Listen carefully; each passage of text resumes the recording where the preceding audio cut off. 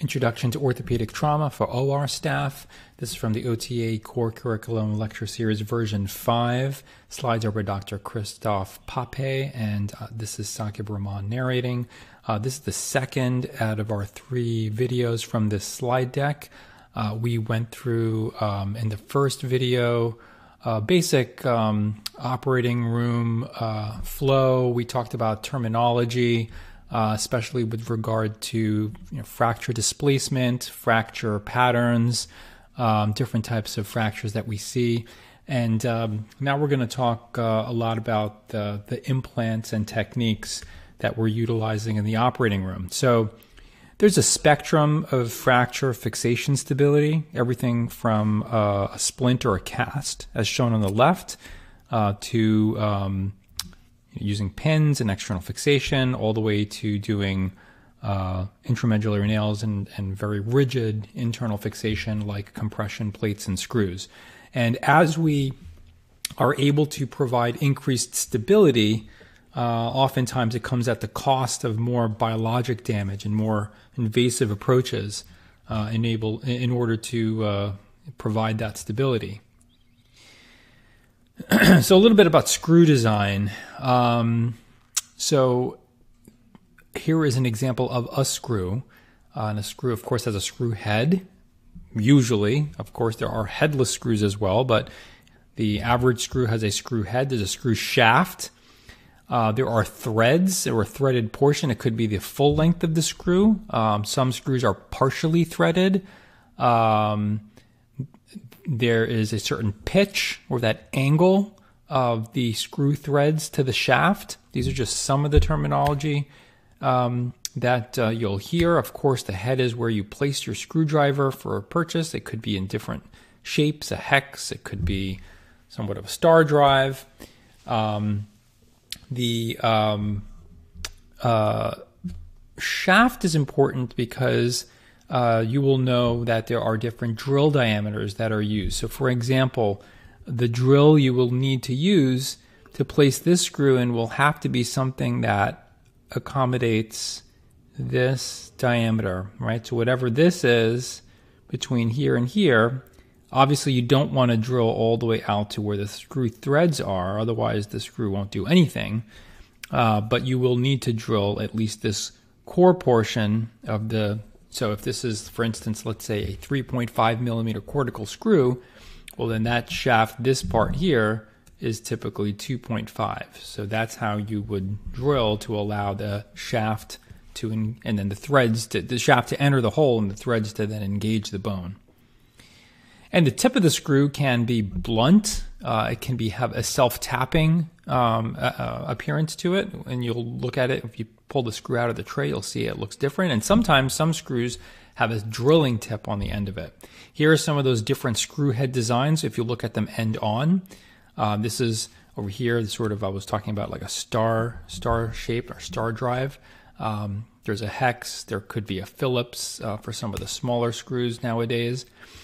Here's another way of looking at that screw design or screw anatomy, where you have the different diameters here that I showed earlier. That root diameter is, for instance, in our previous example, that 2.5 millimeter root or the shaft. And then the thread diameter is if you were doing, like, let's say a lag screw. And, a lot of times we'll say, I'll take the 3.5 millimeter drill first, and you drill the gliding hole. Well, that 3.5 millimeters is accommodating the full threads. The screw will just slip right into the hole, and then a lot of times you drill that pilot hole with a 2.5 millimeter to allow the threads to then engage that part. So this is another way to sort of like look at your screw anatomy. The thread profile is typically a buttress shape. It has a flat, broad surface. It's shaped like this because you don't want the screw to pull out in that direction, right? So it's sort of, you want it to insert easily this way, but not pull out this way. So you can see how the screw design helps to resist that pull out and increases the holding power. Screws will look different if they're cortical versus cancellous. So a cortical screw, you can kind of just look at those pictures for comparison. You have a smaller pitch, decreased thread to core diameter ratio. There's more threads to purchase in that cortex, and you get like a better bite, even though there's a smaller width of the screw. Cancellous screw, you can see, has that larger pitch, right? So the screw, the distance between those threads is more. Oftentimes you don't have to tap. If you look, this is a non-self-tapping screw, actually, if you look at that blunted tip. This relies on that surface area of the thread, which is much bigger, right? You can see the difference here, between here and out here, right? This difference here is much more than that difference between here and here, right? So you can see you're getting all this sort of purchase in that cancellous bone, which is softer bone, so we need it. There's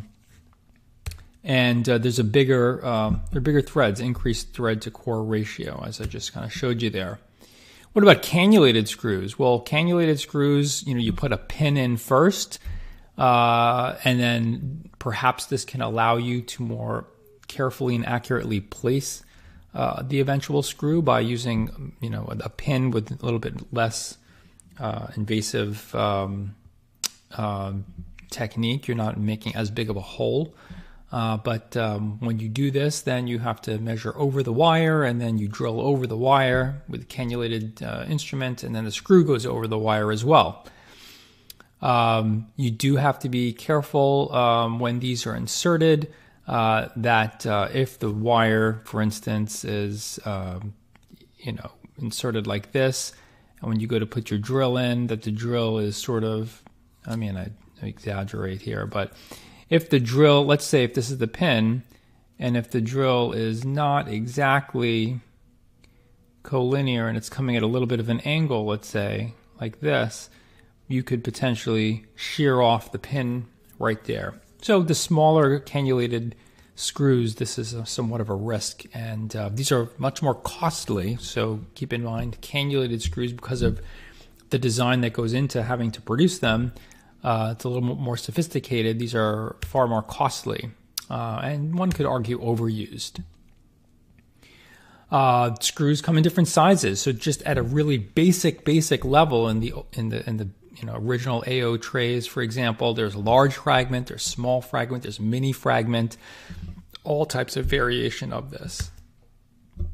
Classic AO large fragment include 3.2 millimeter, 4.5 millimeter drills that for 4.5 millimeter screws, and then small fragment usually is like 3.5 millimeter screws with a 2.5 millimeter drill.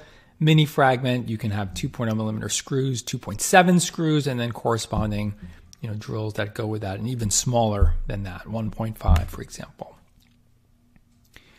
So what about locking screws? Everything we talked about are standard screw heads. Now you can see that head has threads as well. So locking screws, you'll also notice, have a much smaller pitch if you look at the screws here, greater number of threads per distance. So they're very good to hold into dense bone, but then most importantly, that head, this thing locks into the plate, and there's an advantage sometimes to doing that. And sometimes there's certain techniques to get that screw to lock, and sometimes the locking screw design might look a little bit different than that, but that's a very traditional, sort of original design locking screw. Now, those are actual screw, those are actual implants. When we use the term position screw and lag screw, that is not an implant. That's sort of like a screw function. So I can take a cortical screw and say, we're going to make this a position screw, or we're going to make this a lag screw.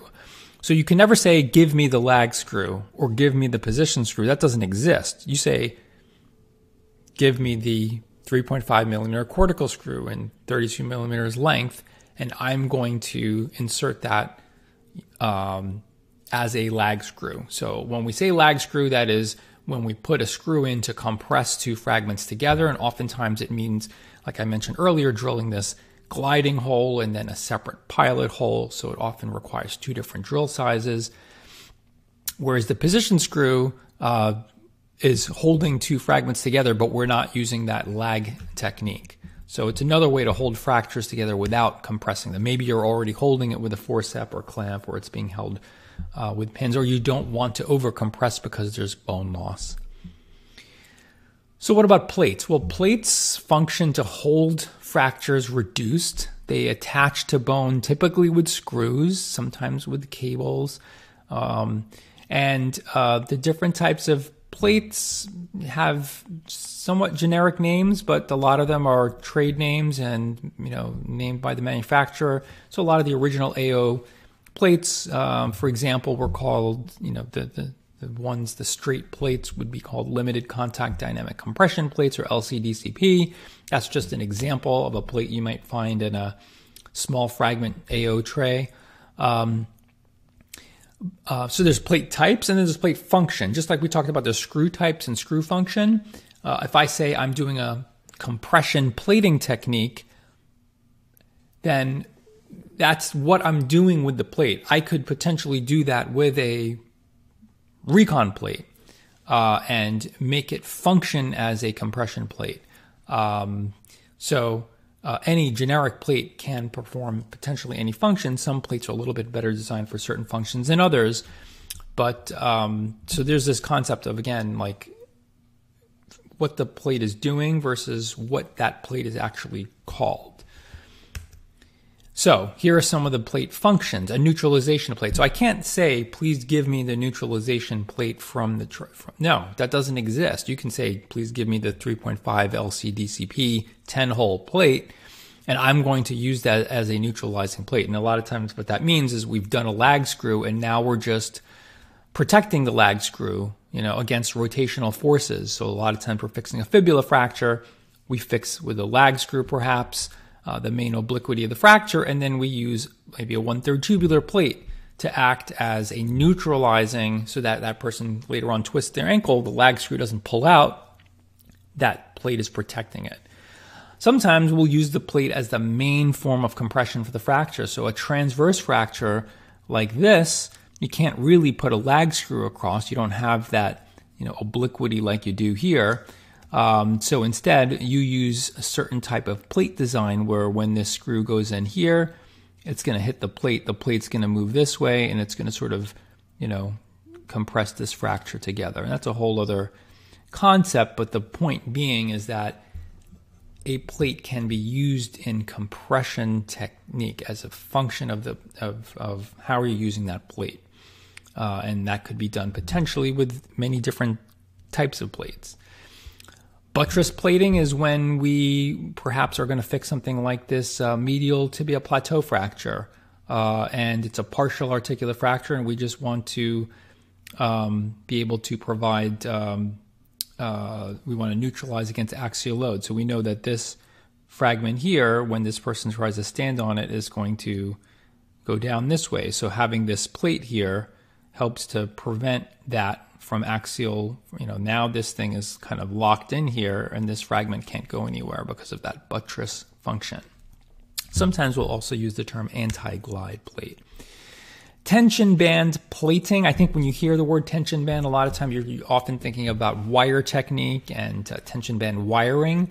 But the concept of a tension band sometimes will be utilized when talking about plate fixation as well. So here's an example where, a plate can function in a tension band. So what's happening is you're converting tension forces into compression. So when this person weight bears here, there's a tendency for, tension to occur here, but the plate resists that and allows for compression forces.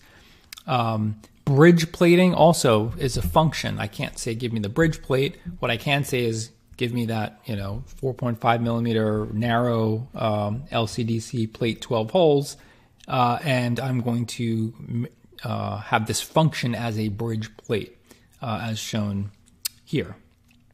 And that is often done, when we're not doing interfragmentary fixation and compression of all these fragments, but we are sort of creating a bridge over it and fixing above and below it.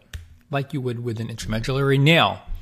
So when we talk about intramedullary nails, there are all types: conventional, femoral nail like shown here.